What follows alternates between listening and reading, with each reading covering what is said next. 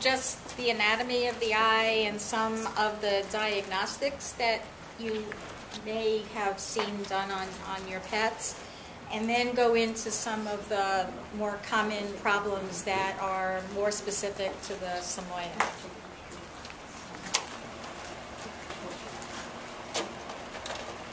Okay.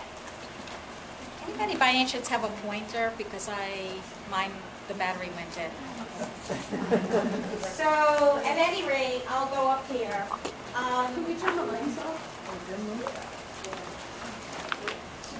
So, this is a cross-section of the eye. And the surface of the eye is the cornea. Then there's a space filled with fluid called the anterior chamber. The pigmented part of the eye is the iris, and the hole in the iris is the pupil. And then the lens is behind the iris. This area right here is a gel-like substance called the vitreous, and the part of the eye responsible for vision is this yellow band right here, the retina. And all the information from the retina is sent to the brain by the optic nerve. So the fluid that fills the eye, that fills the anterior chamber, is produced here by the ciliary body. And it flows through the pupil, fills the anterior chamber, and gets out of the eye at the same rate at which it's produced through this angle.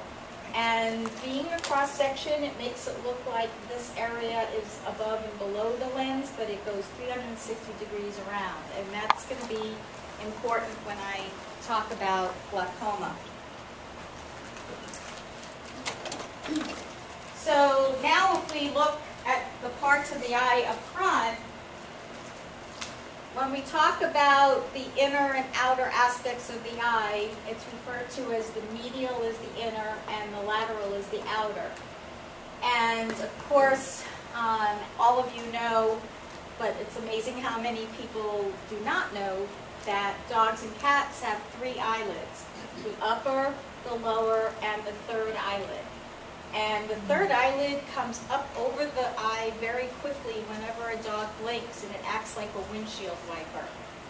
And at the base of the third eyelid is a gland that produces about 50% of the tear production. There are a number of breeds that have this gland get swollen and pop out of the position, and it's called cherry eye because it looks like there's a little cherry out of the eye. So the white of the eye is the sclera, and then the entire eye is basically lined by conjunctiva, which usually should be a light pink in color, but if it's inflamed, can get up to a pretty nasty shade of red. So this little guy is having his tear production checked. This is what's known as a Schirmer tear test. Schirmer strips are special strips of paper, litmus paper, and we know where the marking should be for a normal dog. Normal tear production for a dog is about 15 millimeters of wetting in 60 seconds. In order to look at the upper eyelid, you can, look at the third eyelid, you can press on the upper lid, and the third eyelid should come up across. I frequently ask boxer breeders, boxer judges, whether they check for third eyelids, because it's unfortunately a habit of some of the boxer breeders. They think that the third eyelid is ugly, especially if it's not pigmented, and when they have the dog under anesthesia, maybe, to do the ears, they remove the third eyelid. Oh. So, yeah, it is. And it's obviously cosmetic surgery, but, you know, the judges don't look for it. Doesn't AKC call them on that? That's alteration? If they don't identify it, you know.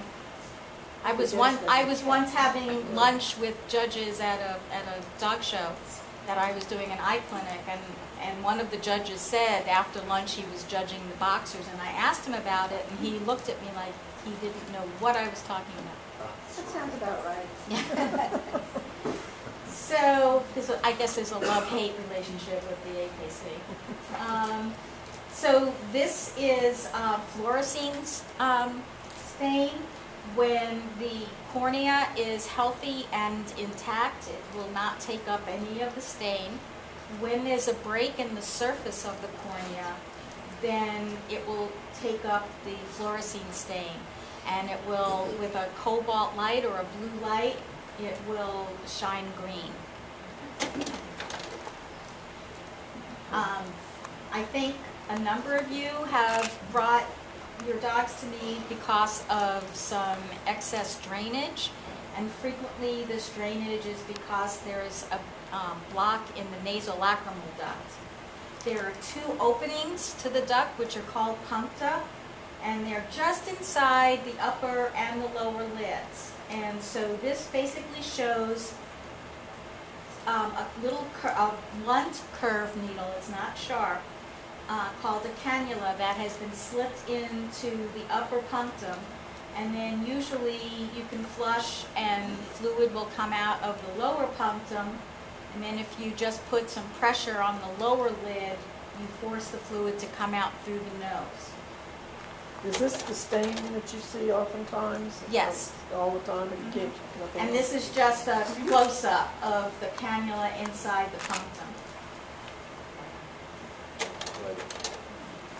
Okay. So, a little dirty, but whatever. Dirt is on the slide, it's not on the retina. So this is the picture of a dog's retina. This is a normal retina. And whenever I go into discussions of some of the inherited problems, I'm going to refer back to a normal retina. So when you have a normal retina, it's arbitrarily divided into two parts. The upper part is what's called the tapetum. The lower part is the non-tapetum. The tapetum is a layer of crystalline cells underneath the retina.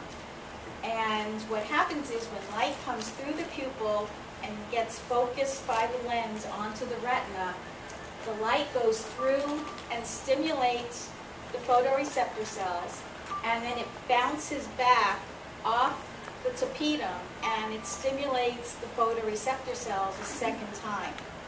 So that's why dogs and cats with a tapetum see better than we do at night.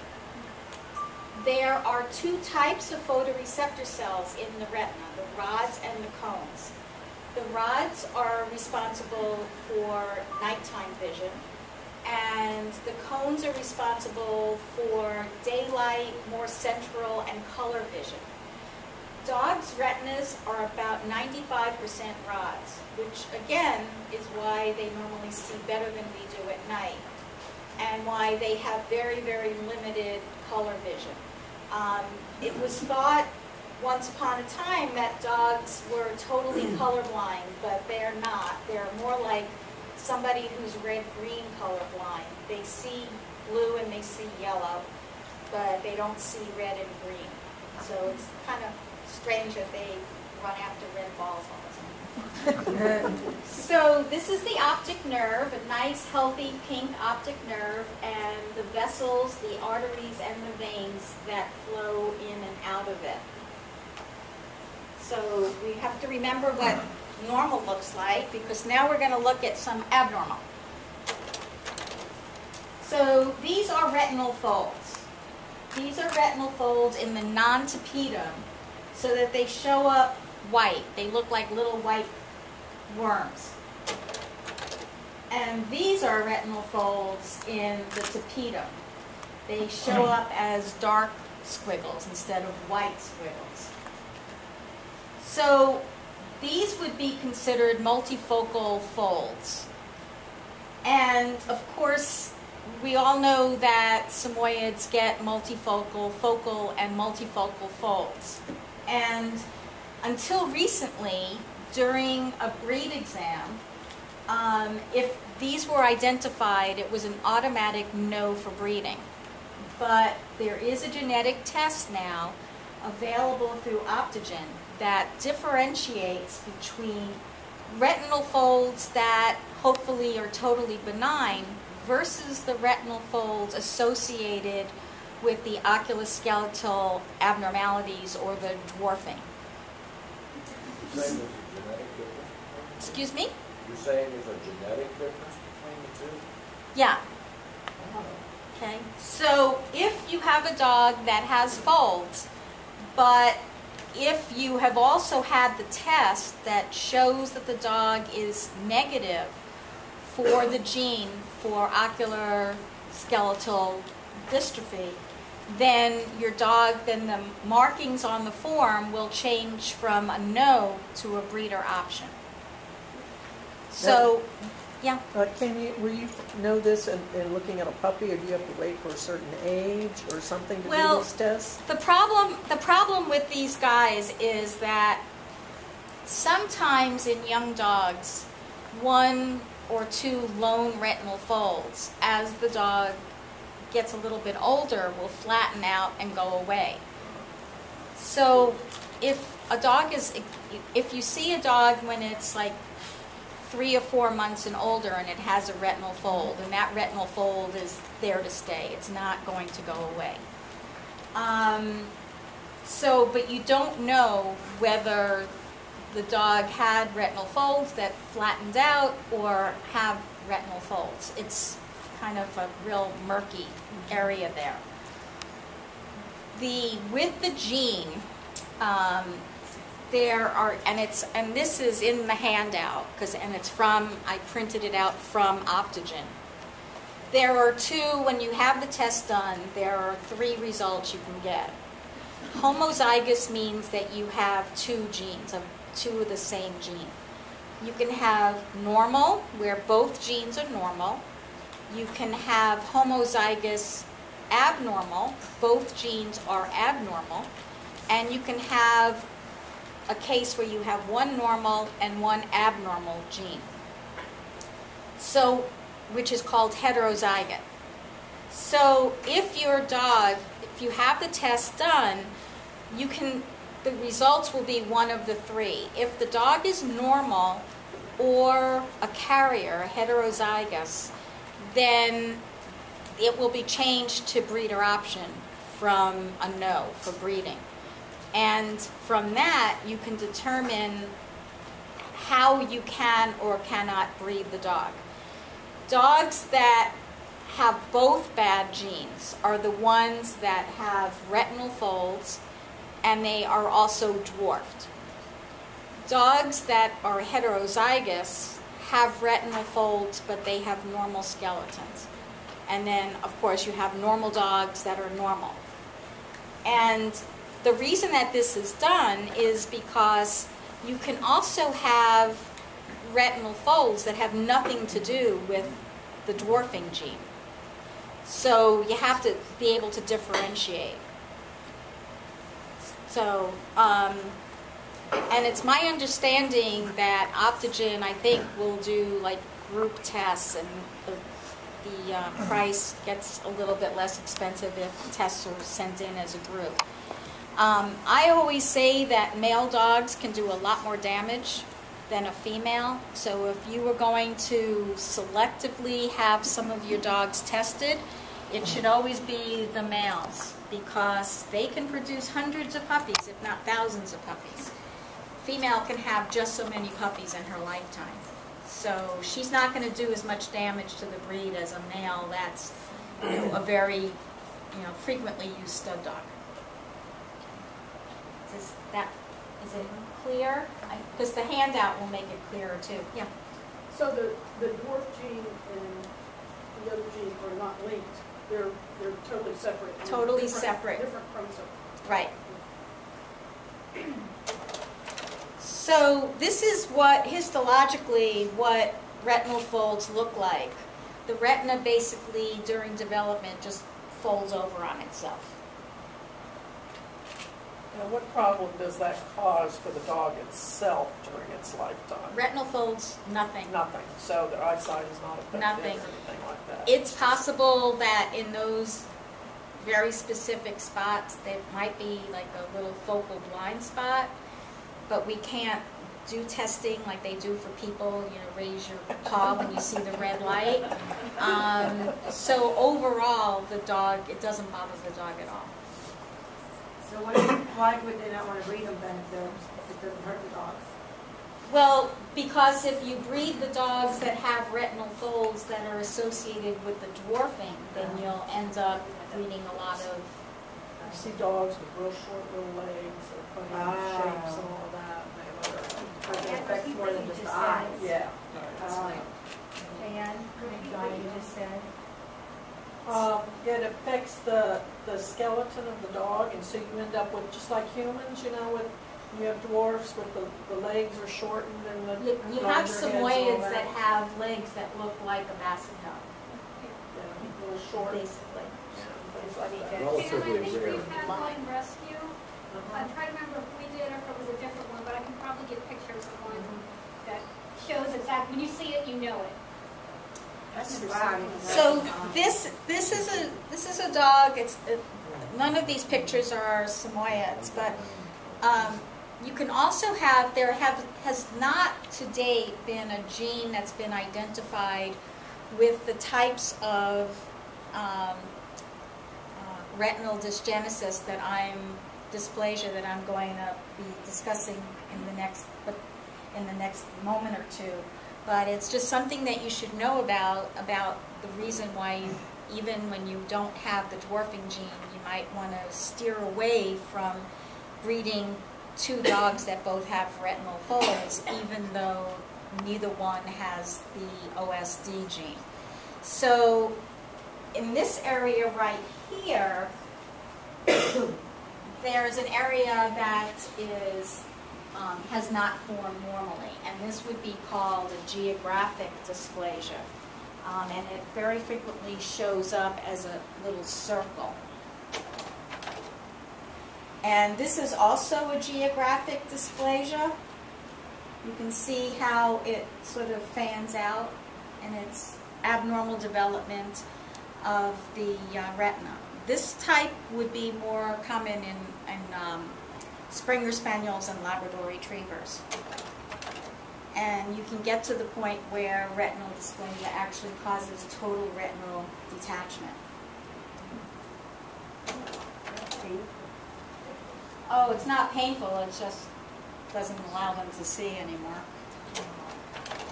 Okay, so this is probably, for me at least, the worst problem I see in Samoyeds. And it has to do, it's a form of void Karanagi-Harada syndrome, which is a syndrome identified predominantly in Scandinavian people and also people in Japan. And it's in people, in dogs, it's also known as the uveal dermatologic syndrome.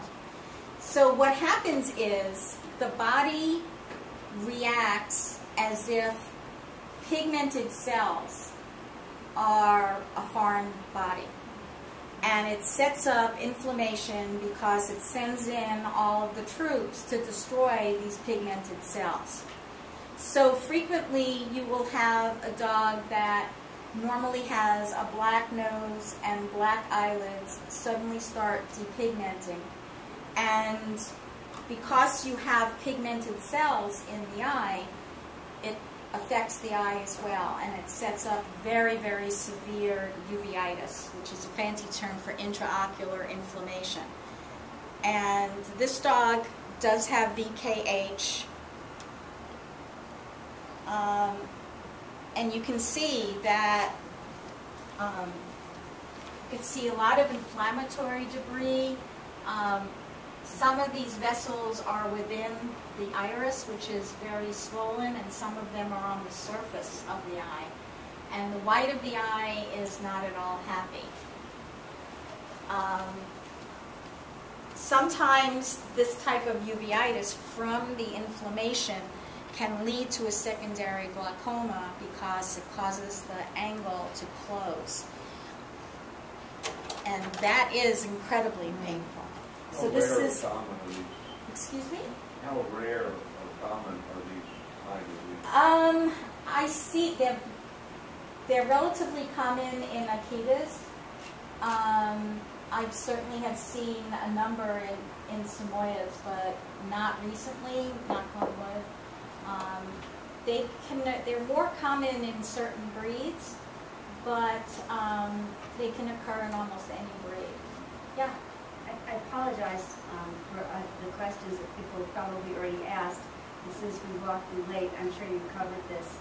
But at what point do you do this testing? Testing for this? There isn't any test for VKH. But if you tested like people test for, say, Tay-Sachs disease at the beginning of a pregnancy, I mean, we can know how many boys and how many girls the dogs can have. Why couldn't you check their DNA then? There isn't any marker for this. There isn't a mark. No. You need to have had the gene or the marker for that gene identified in order to test for it. And it hasn't been identified, so there's no test for VKH. There's no test even in people for VKH. So this is what the retina can look like when you have this, because there's a lot of pigment in the retina. The non-tapetal area has a lot of pigment in it, and then underneath the tapetum is an area called the pigment epithelium, so that the body attacks all these areas and causes inflammation. Because the cells that become pigmented cells in the embryo, it's called the nuchal crest, and these cells migrate to different parts of the body, and some of them become pigmented cells, melanocytes. Some of them form the bones, the inner ear. And several years ago, I treated an Akita for probably 5 or 6 years. We were able to keep him visual, but ultimately he lost his vision to glaucoma, but he also lost his hearing. So when everything is quieted down, this is what you end up with. This is what a retina would look like when things have been calmed down. You can see all the areas of these splotchy pink areas, and those are all what's called chorioretinal lesions. And they're all non-pigmented because all the pigmented cells in that area have been destroyed. Do dogs that have this problem, because it's obviously an immune problem, and the immune system is attacking itself, do they end up with other kinds of medical problems too, attacking other parts of the body? Usually not, but the dogs need to be on long-term immunosuppressants, prednisone, Imuran, sometimes systemic cyclosporine.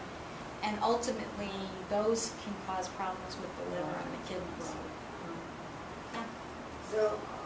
So the human, like me, that's looking at my dog, is there some way I can detect this in their eyes before it gets so blown out of? Well, if you start seeing depigmentation of the nose or the eyelids or the lip area, then that means that there's something going on. You see a lot of Samoyeds with the pinking in the nose.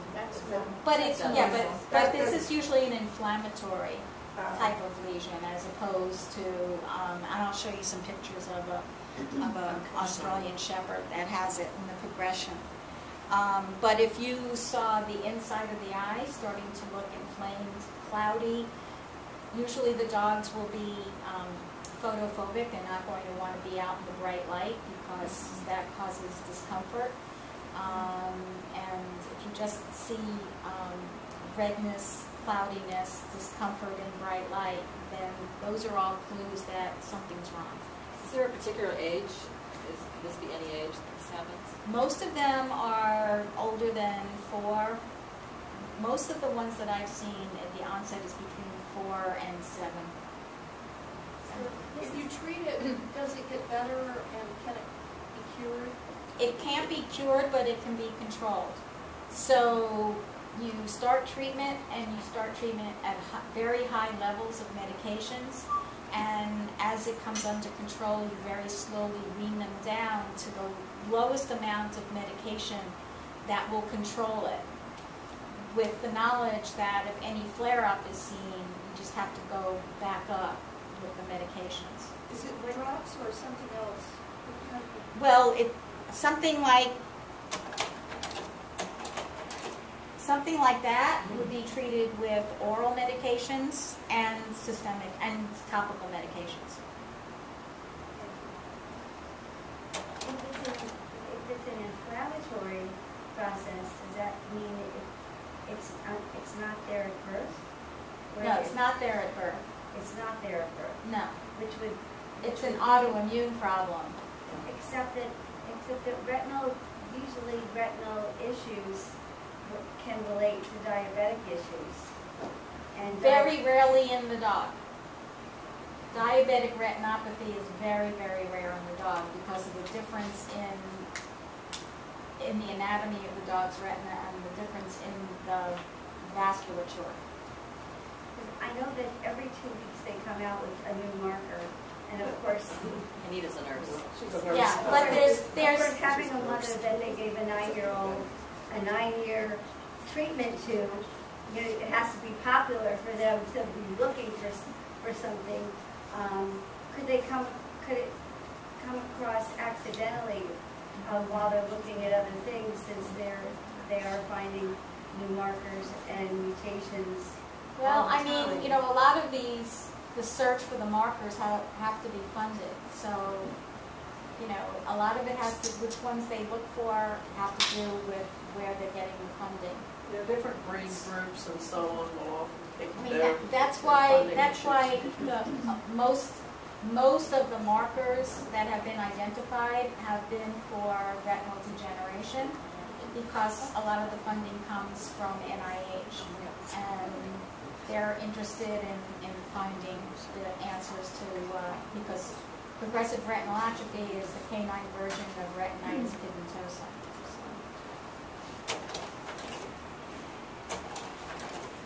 So this is a little Aussie that, here he is at 4 months of age, and he has absolutely normal pigment. Here he is at a year of age, and you can see the depigmentation of the fur around the eyes, the lid margins, and the nose. And here he is at about 6 years of age. And you can see that the lid margins are depigmented, and the nose is depigmented, and he's lost. Back up one slide, please. Yeah. Of course, our dogs are white to begin with, Yeah. as a general rule, so. Yeah, but you're looking for the depigmentation of the black areas. It looks like he's squinting at the flash. Yeah, but it's.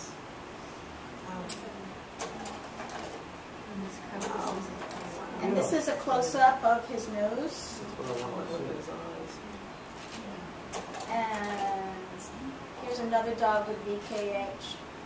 So it's not just a depigmentation, it's like an inflammatory. So these dogs that you're showing us pictures of are obviously being treated, and that's the best they get? Not all. Some of these pictures, well, the first dog that was followed, that dog is relatively well controlled. This dog, probably the picture was taken at presentation. Some of these dogs aren't under. And they can get better than that if they start treating it? Mm-hmm. Yeah. But the pigment isn't going to come back. Usually not. We just get the inflammation. So the next topic that I wanted to discuss a little bit was cataracts and the lens. So the lens is made up of layers of protein, and these layers of protein are added onto throughout life. but the lens can't keep growing because the eye doesn't keep growing. So these layers get compacted together. And so what happens to dogs is exactly what happens to us, that by the time you're 40, 50, you need reading glasses or bifocals. The lens gets hard and it doesn't change shape to focus. So dogs will have problems figuring out exactly how far away from them something is. They frequently will have trouble with stairways, going down the stairs. They hesitate until they get their paw on the first step. If you hold a treat out for them, they might nip at the air or bypass and go past the treat and nip your fingers. So Well, that's just Sammy behavior. So the lens is held in place by a capsule. And the lens itself is in a very liquid environment, the aqueous humor and the vitreous. And there are cells in the capsule that biochemically keep the lens fibers relatively free of fluid compared to all of this fluid that surrounds the lens. A cataract forms when these cells either stop functioning or they're just overwhelmed with the amount of fluid coming in. And so that's what a cataract is. When the fluid gets into the lens fibers, it disrupts their arrangement and light doesn't pass through that particular area. And that's what a cataract is. So most breeds of dogs, their inherited cataracts tend to show up back here, just inside the posterior capsule. And they are usually kind of triangular in shape because the fibers are not long enough to go all the way around. So they meet in the front and the back of the lens in what's called the suture pattern. And in the front, the suture is right side up Y, and in the back it's upside down. Because the suture line is where most of the metabolism is taking place, in that area is where usually cataracts form first. And so frequently a cataract is going to be in the back of the eye, usually around the posterior aspect of the sutures. Puppies are born basically with the nucleus. And then as they get older, the cortex is added on. If you feed puppies milk replacer as the only form of nutrition that they get is milk replacer, and it's only the very first week of life, there's a very good chance that the growing lens fibers get insulted by no matter what the manufacturers do or people do, it's almost impossible to get the absolute correct mix of amino acids. So during that first week, the cells that make up the lens are insulted and they don't form normally. So very frequently, dogs that have been raised on milk replacer like Espalac, that first week of life, will have a ring around the nucleus. But then as they get older and they either start nursing or they're on a more normal nutrition, then the cortex around them is normal and clear. So there are times when I'm doing a breed exam, and if I see this little ring, sometimes I ask whether the puppy was on milk replacer the first week of life. So, but it's just I had a little bit of an argument with the higher ups in SURF, because if I knew that the dog was raised on milk replacer, then I write it down as something that's not inherited. But I guess because they don't know for absolutely sure, it's written up as a significance unknown. So those dogs can still be used for breeding. So let's look at some of these inherited cataracts. Okay. So this is a slit lamp picture of trying to focus all the way in the back. And can you see, it looks like feathering. You have this Y, kind of sideways Y, and the cataract formation on either side. Do you all see that? Yep. So that would be like a focal posterior suture line opacity. So this is a Siberian Husky with a cataract that's probably going to become mature very, very quickly. These areas right here are vacuoles, and these vacuoles are actually filled with fluid. And when these vacuoles kind of coalesce and break open, that's when a cataract forms. Siberian Huskies can get cataracts when full-blown cataracts very, very rapidly, literally overnight. And they're very, very inflammatory because a cataract, the proteins in a cataract are a little different than what the body is used to. So again, it sets up an inflammatory reaction. So dogs can react to the cataracts as if it's a foreign body and set up inflammation. So if you have a dog that develops cataracts, but the quality of life is not being affected, then there's really no reason to do surgery, but you do have to control any inflammation that the presence of the cataract causes. Is that red? Is that from a dye, or? Well, that's the reflection. Siberian Huskies with blue eyes are subalbinotic. They don't have very much pigment in the back, so their reflection is a little bit more like a person's with the red reflex.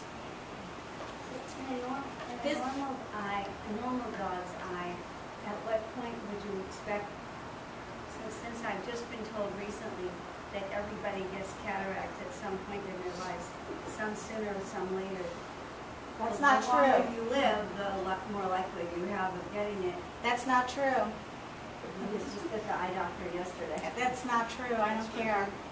A lot of times, veterinarians and MDs will refer to lenticular sclerosis, which is the normal hardening of the lens, as a senile cataract. But by definition, it's not a cataract because it never becomes opaque. So, but for just ease of conversation, they refer to lenticular sclerosis as a senile cataract. But it's not a cataract. I had an ophthalmologist in California who described one of my dog's eye problem as virally induced cataracts. Does that make sense? No? Because it was Well, he always was a bit of a wig out anyway. No, I mean, if you have a severe inflammation in the eye, or if the retina is very inflamed, then it will cause the areas of the lens that are metabolically active to form a cataract. So it's possible if the dog was ill with some form of a virus. That was what he was making the point. Like parvovirus and distemper, that can cause some cataract formations, but I'm not going to get into all of that. But Do dogs get senior cataract? well, as when I mentioned before that the lens gets has layer after layer, it gets compacted. So almost all dogs over the age of 7, when you look at their eyes, they look a little hazy, and yet they're not really having major problems running around. That's just a normal aging change. If a dog develops diabetes, this is the type of very rapid onset cataract that diabetics can get too. They get these vacuoles in the periphery of the lens, which is called the equator, and then they coalesce and a cataract forms. So The good news for diabetic dogs is that there is a drug in clinical trials that's called kinostat, that if applied to the dog's eyes, if the dog is diagnosed as diabetic and has not developed cataracts yet, then if it's applied to the eyes, there's about an 85% chance that it will not develop cataracts. There is also a supplement on the market called OcuGlow that is sort of like a dog version of OcuVite, but it's formulated so that everything, all the antioxidants and things are the right doses for dogs. And a colleague in Great Britain put diabetic dogs on OcuGlow, and he found that the majority of them did not develop cataracts. Sometimes you have to take a little bit of what this guy says with a grain of salt, but if you should have a dog that develops cataracts, you have nothing to lose and possibly vision to gain by putting the dog on this OcuGlow. And it's available online. Yeah? Is it possible that if you supplement the dog with yellow or carotenoids and yellow foods that have the lutein and the other types of antioxidants and things like that, will that help prevent cataracts from getting the antioxidants through their food? I'm really not sure, but lutein is one of the most important things in the OcuGlow. So things with lutein, but I don't know whether feeding a dog carrots or is going to have enough lutein to make a difference. I really don't know.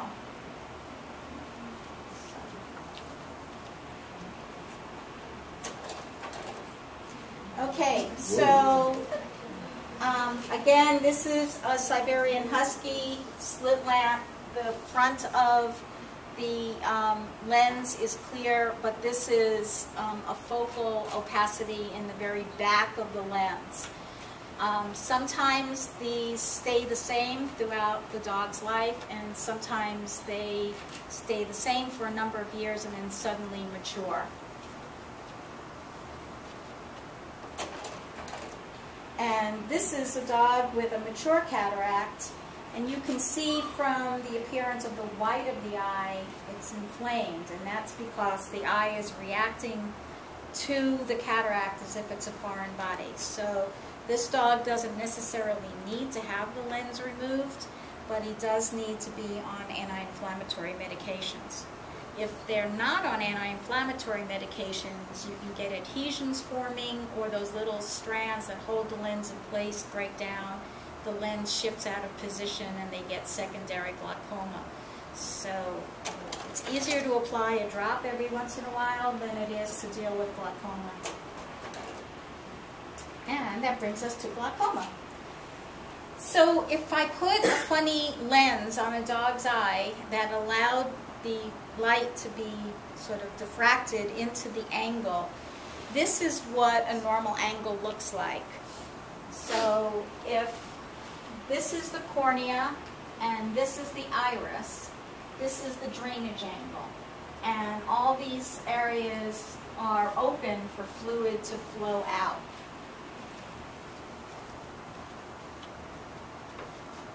A lot of dogs that develop glaucoma, and Basset Hounds are famous for this, instead of having a normal angle, they have the area that should have become the drainage angle doesn't form normally, and they have this solid band with occasional flow holes. Now, 95% of Basset Hounds have goniodysgenesis. They have angles that look like this. But 95% of Basset Hounds don't get glaucoma. So there's something else that happens that we're not 100% sure of, but usually when they do develop glaucoma, it's very, very inflammatory. So this is a picture of a dog with glaucoma. Things that happen when there's glaucoma are because the fluid can't get out the way it should, it's forced forward into the cornea and it causes this hazy appearance. sometimes this hazy appearance is called steamy edema because it looks like a mirror when you come out of a really hot shower. And the vessels become very engorged and the dog is unable, the pupil stays dilated. So this is what a dog with very early onset glaucoma looks like. This is a dog that has had it for a longer amount of time. So a lot of the changes in the cornea are permanent. The haziness, that area that looks like sideways glasses are from breaks in the inner part of the cornea that allow more fluid into those areas. So the medical term for those areas is what's called habstria, but they're just breaks in the inner layer of the cornea. And this is a little Cocker Spaniel that had bilateral glaucoma, and there are a couple of treatments for end-stage glaucoma. One is total removal of the eye. You can also inject medication into the eye that destroys the ciliary body, but that's not always, that doesn't always work. Or you can not take the eye out, but take the contents of the eye out and replace it with a silicone sphere, and that's what this little guy has. So, yeah, his eyes look a little funny, but that's because they're silicone. I had one from glaucoma. I went to bed one night, she was totally normal. Got up the next morning and the eye was huge, you know, straight into the bed. And she did lose, we treated the eye and it just wasn't doing anything. And we did remove the eye, and about 2 years later the same thing happened with her other eye. Right. And we removed the eye. But she did fine. Oh, yeah.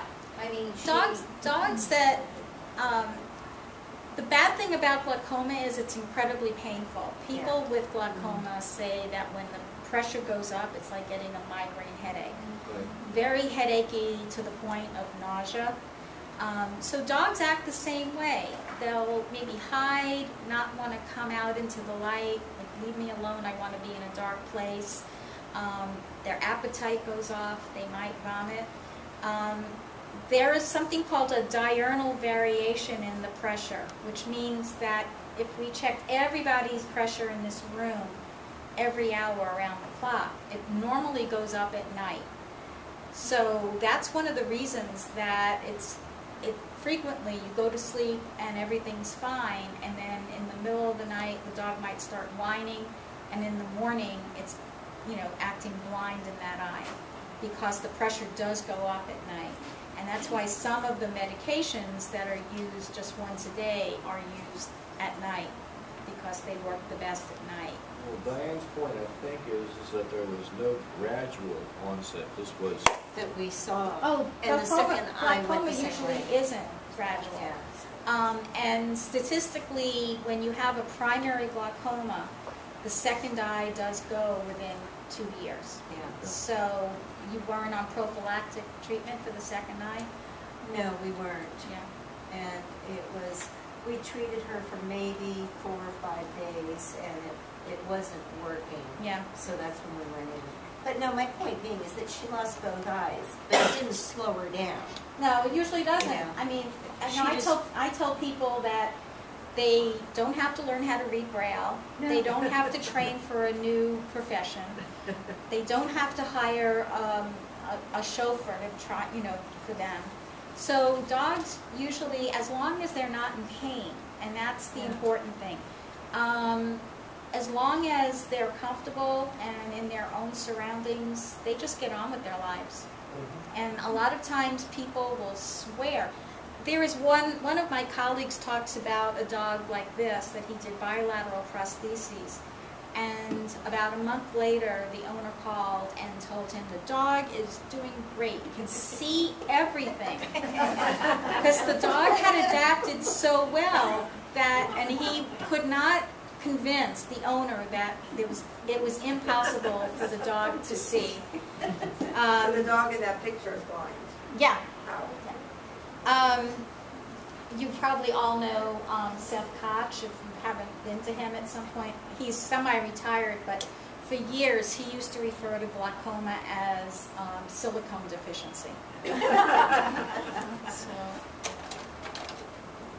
So let's go back to the normal retina.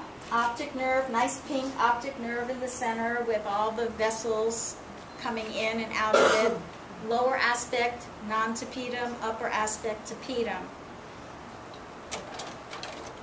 So this retina is dirty, but you can see that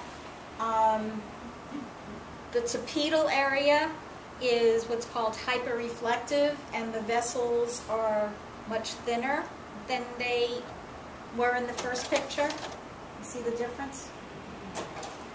And in order to get this picture, you have to go down on the amount of light that you're using, and otherwise it would just totally bleach it out. So this is the retina of a dog with progressive retinal atrophy. That, knock on wood, I hardly ever see in the Samoyed, but it is a problem that they can get. Samoyeds get the same type of PRA that Huskies get, and that's called X-linked. The gene is on the X chromosome. So you almost always see X-linked progressive retinal atrophy in a male dog, because it's very unusual for a female to have two bad genes, because she'd have both X, because females are XX and males are XY. So a male only needs one of the X's to be affected. A female needs two bad genes. So it would have to be a really bad breeding for a female. Not that that doesn't happen, but for that to happen. Is that the situation where the puppies are born blind? Yeah. Yeah. Because I mean, I remember seeing a case, and it was on our Facebook thing, about they were looking for homes for two puppies born in San Francisco that were born blind because they haven't been tested. Actually, they'll have vision, but they go blind very, very quickly before they're a year of age. Okay. So this is much more advanced progressive retinal atrophy. You can see the optic nerve is now very small, pale, degenerated. You can hardly see any vessels, and again, hyperreflectivity of the tapetum. And the retina becomes hyperreflective because as the retina degenerates, it thins, and so there's less retina over the tapetum, so it gets shinier. And because dogs normally see better at night, dogs with earlier progressive retinal atrophy will have problems at night much earlier than they have problems during the day. The other thing that people will see, especially with dogs that are doing agility, is dogs will see movement, but they don't see stationary things. So a dog might see a ball being thrown, but can't find the ball once it lands. So those are some of the early signs. And this is the non-tapetum of the dog with advanced PRA, and these are what's called ghost vessels. All those white areas are where vessels used to flow through. They used to have this bright red color, and now there's no vessel in them, but the path that the vessels took is still there.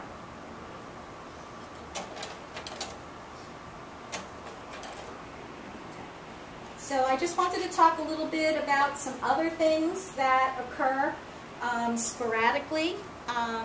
This is what's called dystochiasis, which is a fancy term for extra lashes. It's when the lashes come through the lid margin, and instead of curling away from the eye, go towards the eye. And even these extra lashes can have a life cycle.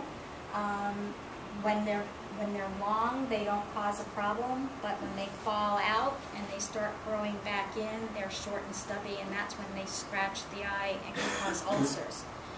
There are a number of breeds that typically have extra lashes on breed exams. I sometimes see them in Samoyeds.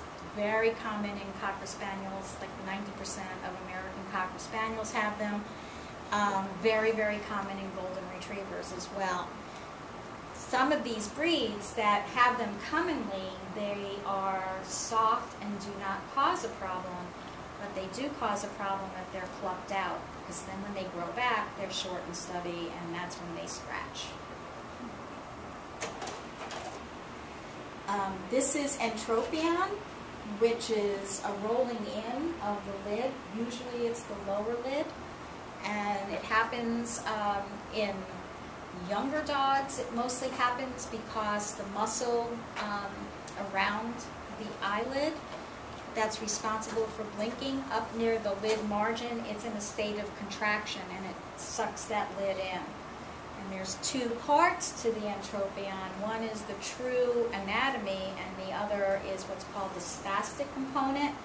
Because the dog experiences discomfort, they can suck it in even more, and it becomes a vicious cycle. Easy, very easy to take care of. Just take out a strip of skin that is not wide, but is deep enough to get that muscle so it doesn't constrict, can't contract, and it is cured. In older dogs, very frequently, which is what you're dealing with, the fat and behind the eye that kind of holds the eye forward in the orbit is absorbed from the body. And so the eye sits further back in the orbit, and so there's nothing to hold the lids out anymore, so they sort of fall in. And that's, that sometimes can be a little bit trickier to repair, because you repair it, but then if more degenerates and the eye falls back in, then it can reoccur. If anybody knows of a dermatologist that uses some of the fillers, some of my colleagues will inject the lids with these fillers and just sort of puff them up, and it takes care of it without doing surgery. Yeah, but No, I mean, Botox one of relaxes the it. no, You it's mean not styling or Botox. something Yeah, like that. so No, it's way too expensive, you know, for Juvederm or anybody. But something. if you find a dermatologist that has a little bit of a leftover syringe, then. This is a dog with persistent pupillary membranes.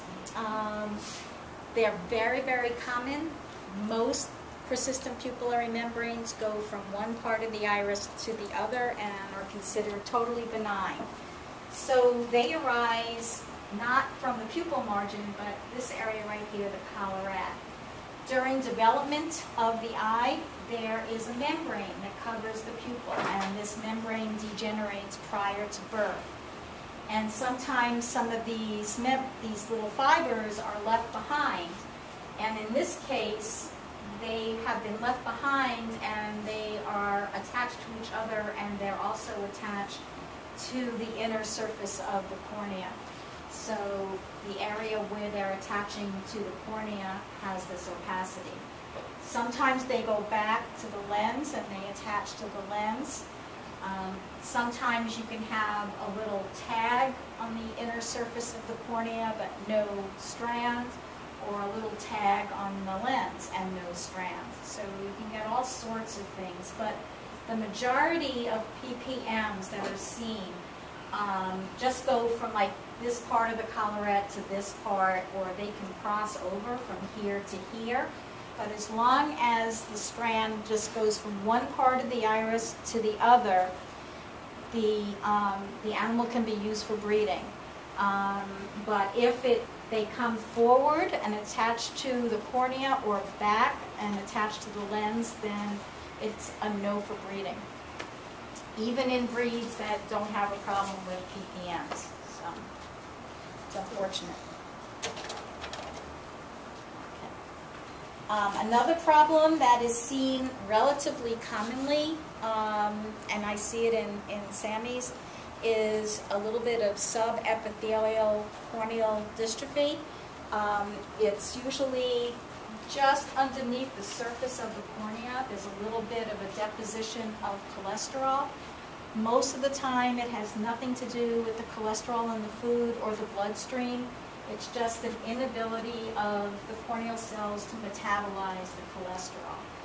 Occasionally it can be because there was an ulcer and the cells were damaged, but I see it just as frequently as it's just got, areas of cholesterol deposited into the cornea, and there's no reason for it. It's perfectly acceptable for breeding. That's cool. It does affect their eyesight. I have cholesterol. It's usually cholesterol. Cholesterol deposits, is that the Yeah. And there's no reason not to breed? Usually not, but I'll show you one in Surf gives you a, It's a breeder option yes, usually. yes. Yeah. It doesn't cause blindness or anything like that? No.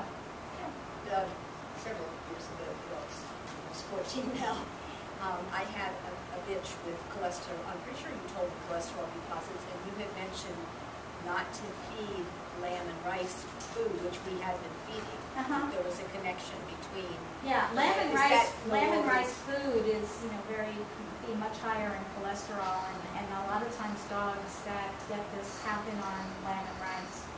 Okay, I just wondered if you had changed your mind about that. No. Is this inherited? It's probably inherited, but we don't know the inheritance. So this is a cholesterol dystrophy in a Siberian Husky that no matter how small or how large it is, when it looks like this, except for the scratches, it's a no for breeding. And this is the cholesterol right here. It sort of becomes like a racetrack. It starts in the middle and spreads out, and it's like this ring. It usually does not lead to vision loss, but it has been deemed a no for breeding.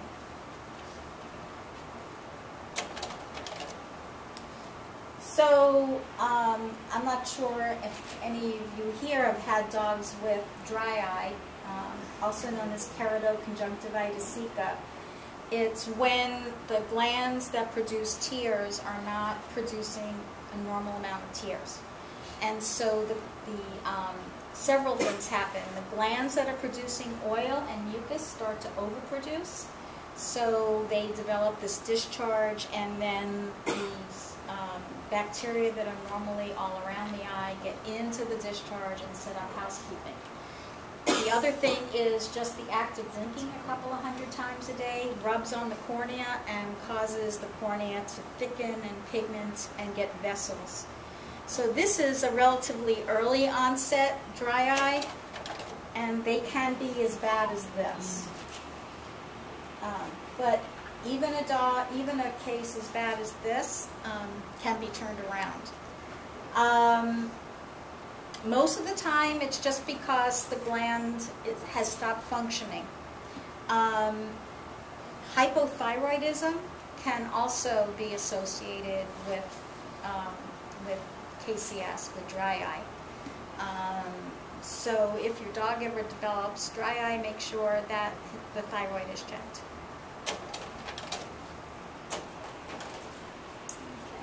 So just wanted to do one or two age-related changes. Just as a function of age, sometimes the innermost layer of the cornea degenerates, and the innermost layer is responsible for keeping the cornea free of fluid. So if these cells degenerate, more fluid goes forward into the cornea than gets pumped out, and it disrupts the arrangement of the corneal cells, and dogs will get corneal edema like this. This is relatively early. This is a more diffuse corneal edema. The dogs can still see, but it's like looking through a frosted glass.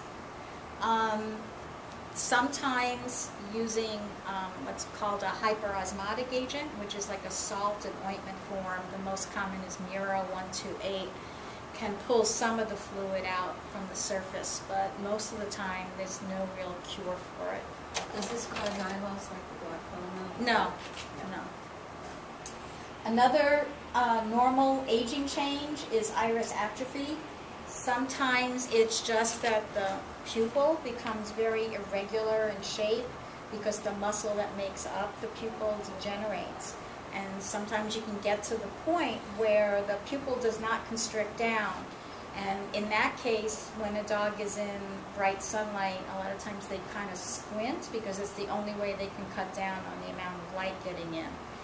In this case, it's the body of the iris itself that has degenerated, and sometimes these guys, it can look like lace.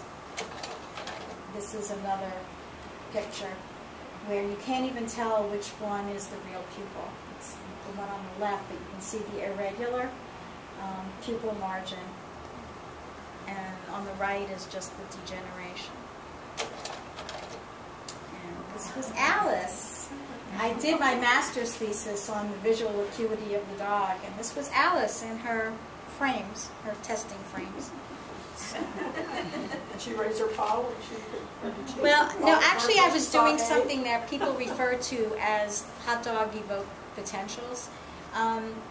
I had a screen with a hole in it, and when the dog watched the screens so that we could get a reading of how well the retina was picking up, it was like moving lines and squares and things like that. The dog was rewarded with a hot dog that came out of the center. So everybody referred to my research as hot dog evoked potentials. But that is it, if anybody has questions.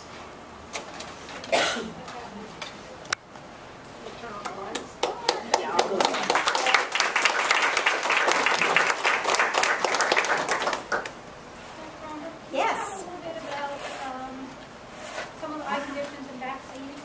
I had a dog with KCS, and when AVMA changed their protocols back in 2002, it was specifically listed as contraindicated.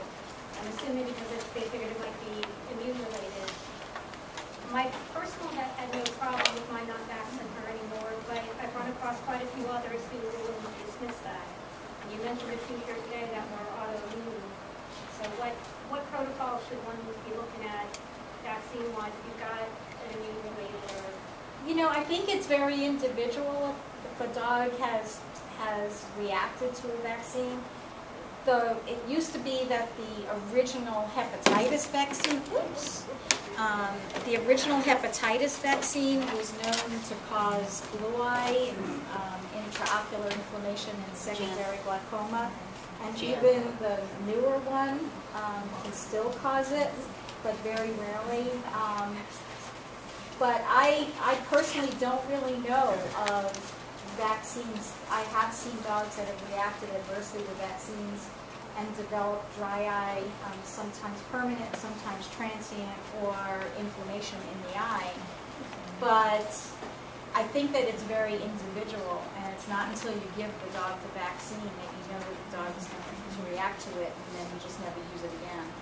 But even if they don't react, I know that the guidelines said don't give it because, not that this dog will react, has reacted, or that it caused it, but if you've got a dog with an autoimmune problem, you really want to rev up.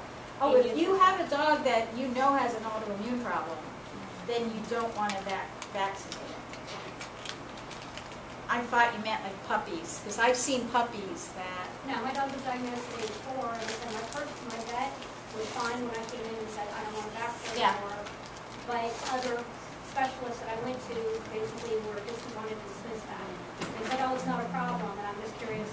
Oh, I really think that if a dog has a known autoimmune problem, that, and you can always do titers, and make sure that the dog, and most dogs are protected for a really, really long time, just from the... I wasn't pushing for it, it was more that I was going to push back against. Yeah, no, I agree that if you know that the dog has an autoimmune problem and it's more likely to react to a vaccine, or the vaccine is going to exacerbate, then like if you have a dog with lupus, there's no reason at all to vaccinate. Can you, we have enough people here their Sammies are just pets, you know what I mean? They're not in a breeding program or anything like that. But could you give us some guidelines for, as a new owner of, let's say, a Sammy puppy, what kind of exams it should have and when, through its life, you know what I mean, by regular vet, by somebody by you or whatever, and then for those that are particularly interested in breeding, what tests they should have done and when?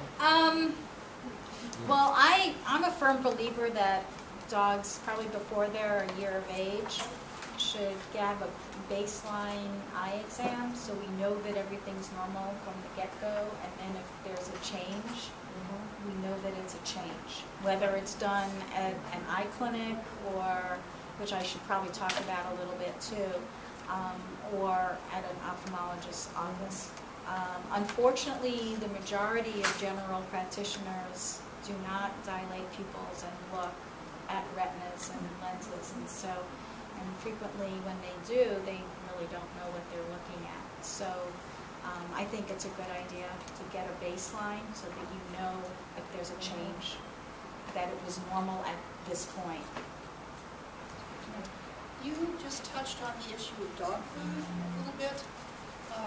With your question, there are all these new designer dog foods out that, you know, high protein, raw, et cetera, What is your view of what we should, the best thing that we could be feeding our dogs? Antelope.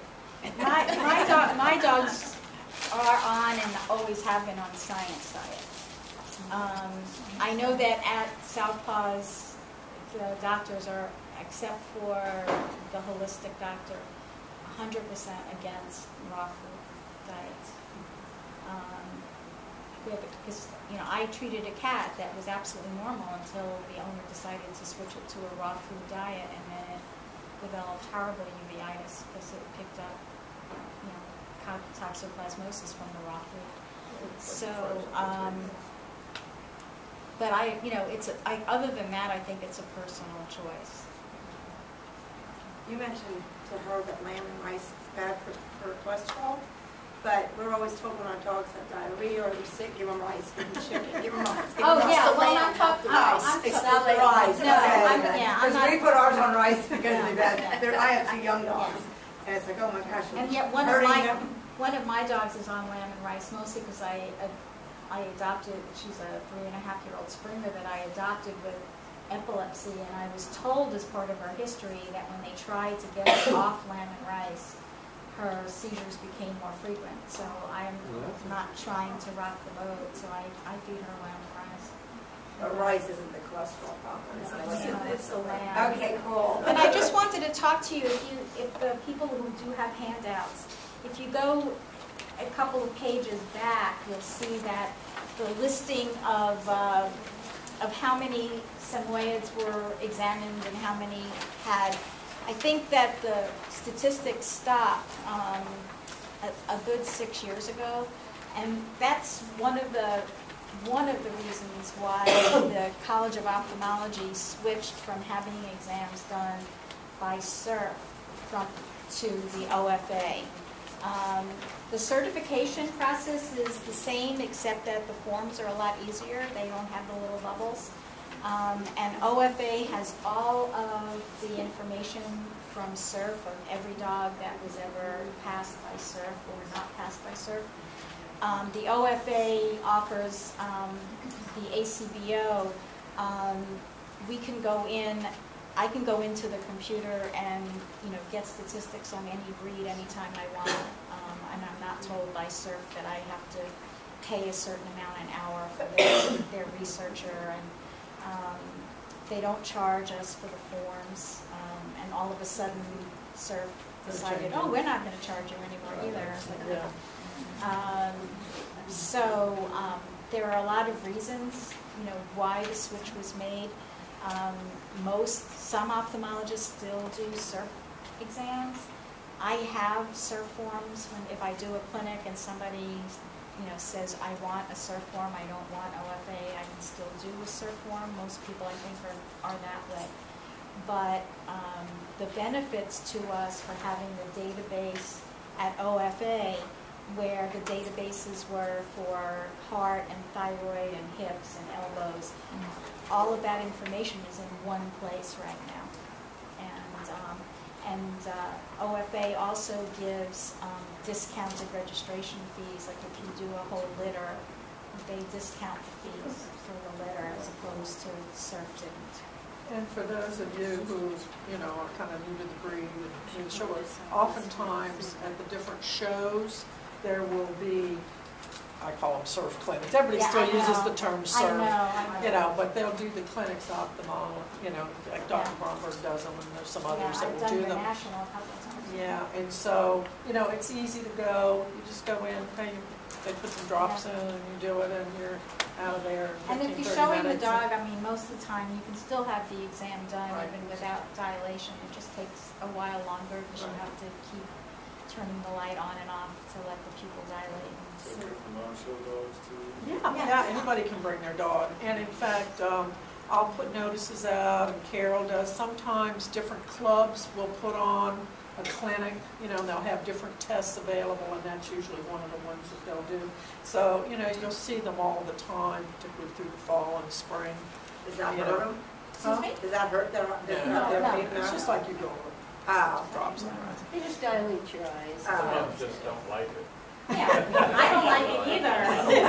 No, but you don't fight them. I mean, I had a little tear in my retina. I didn't even know, but it's all the way out in the periphery, and my ophthalmologist has to put this lens on it, sort of squish my eyes and get out into the periphery. And I kept pulling back from him, and he had to get somebody to hold my head. But, you know, I didn't try to bite. But I guess apparently when I was about 2 years old, I did bite again. I have a question, and that is, does a Sammy see differently than a sighthound, let's say? Sighthounds are probably a little bit more farsighted. I only got as far, the dogs that I used in my research were part of a colony at the University of Florida that have open-angle glaucoma, which is the kind of glaucoma that people get most of the time. And so my project was to get a baseline of what the acuity was, and then, you know, have somebody, because it wasn't me, follow the dogs as their glaucoma progressed. So basically, at least my findings were that beagles, because they depend so much more on their nose, are a little bit on the nearsighted side. And you can actually test the acuity of dogs.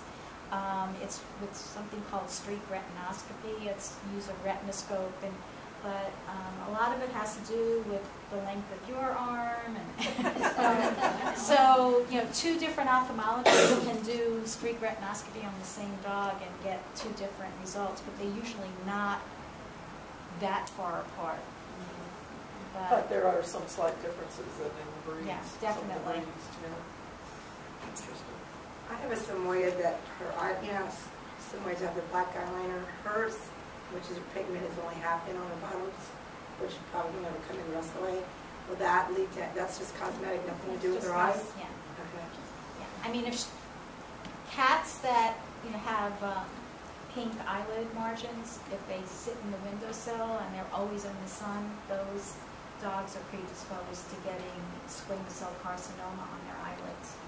But, I mean, so if your dog has a non-pigmented eyelid, unless it sits in the sun and sunbathes all the time, then I wouldn't worry. She lives on air conditioning bed.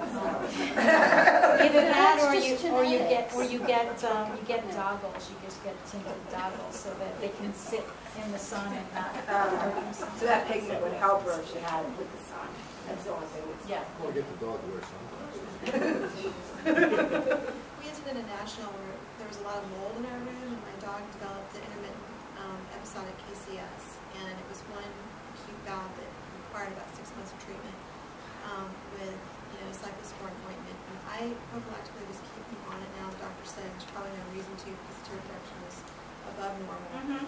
Is there any way that, as an older dog, he could be higher propensity of developing that again, or is that just related to that incident? It was probably related to that incident.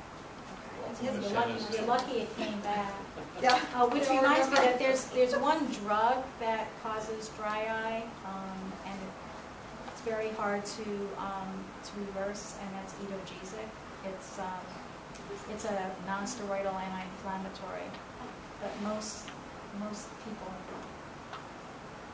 the company at first refused to admit that it was having, I think it was Fort Dodge, and then they had to give in and admit that it was causing a problem.